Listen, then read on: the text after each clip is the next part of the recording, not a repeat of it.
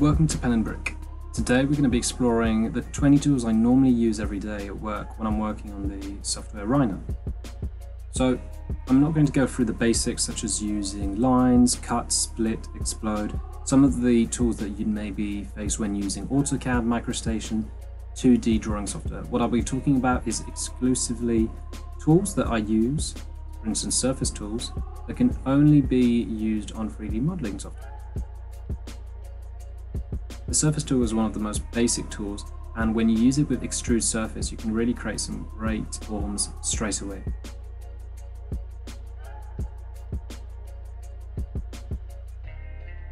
Because of the variation of them, I'd play around and I'd see which ones can achieve the ones that you'd want. Now another tool that I'd recommend using is the block tool. For now we're just going to press block, give it a name, and then we'll leave it on the side for later.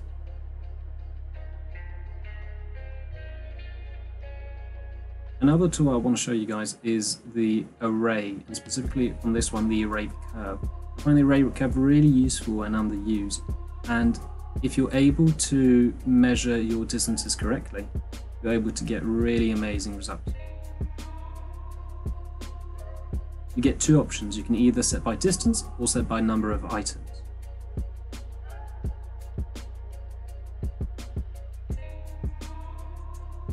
Another tool that's worth mentioning is the gumball tool that you might not be used to, and you can toggle it from the bottom. Once done, you're able to move with the X, Y, and Z axis quite easily. Now, array linear is the brother to array curve, and I use this properly about once every 15 minutes. What you're able to do is, as the name supposes, you array the same objects in a linear fashion.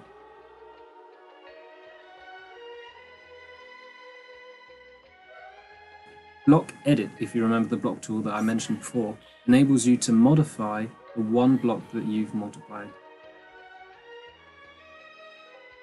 Whatever you do as edits on this block will appear on all the other blocks in your drawing. So for instance here,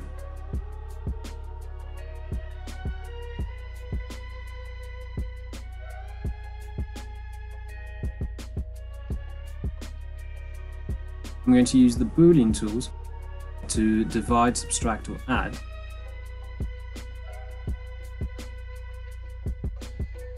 Now once I press OK, all of the elements are going to follow the single block element I've given it. Hence in a file you can start working in very little detail and then add detail progressively. Isolate enables you to just focus on the element.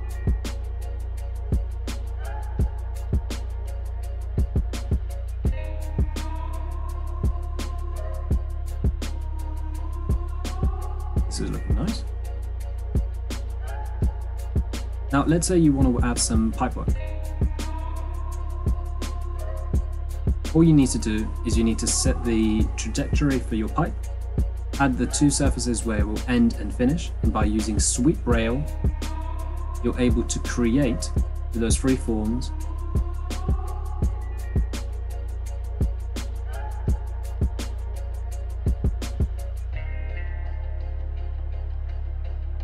I'll delete a few of those.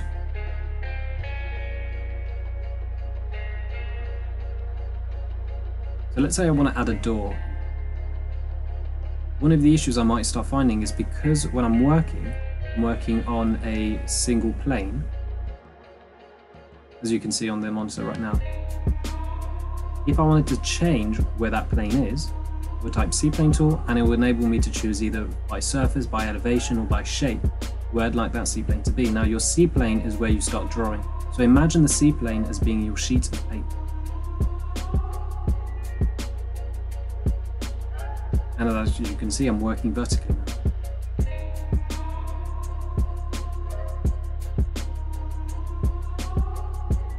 Let's say I'd like to set a shape and make it into something more three-dimensional. I could use the revolve tool. The revolve tool enables you to use the profile to set your shape.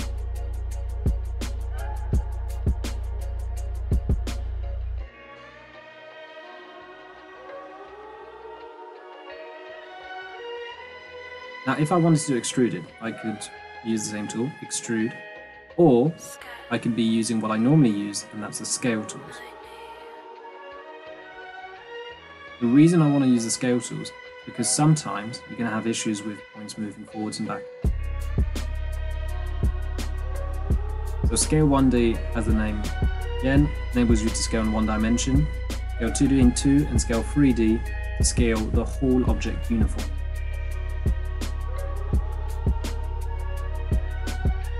Just resetting my C-plane.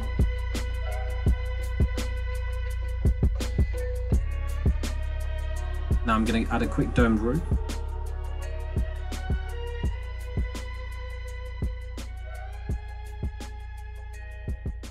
And the move face tool is particularly useful if you're working with spherical objects, and it enables you to push the face outwards from the initial object, hence giving it volume.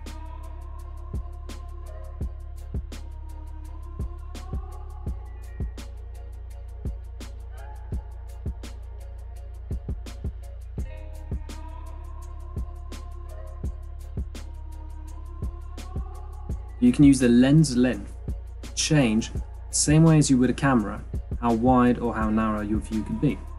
And it can give you some very unrealistic or realistic views of your space. Name viewport is where you're able to save all the views that you have currently on the screen, and if you'd like to go back to them after giving them a name, you can by just double clicking. Now, one of the most important tools is the Make 2D tool. The Make 2D tool is quite good at making 2D drawings, line drawings, from whatever you're perceiving on screen.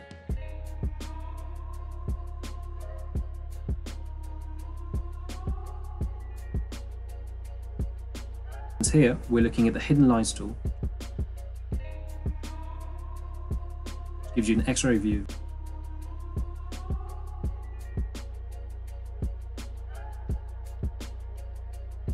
Now, the issue you can have sometimes is the lack of quality and lack of precision. So what I'd recommend is that you set your units on how precise you'd like your drawings to be. Now be careful, because the more zeros you're going to add to your units, the more it's going to take time to render or produce.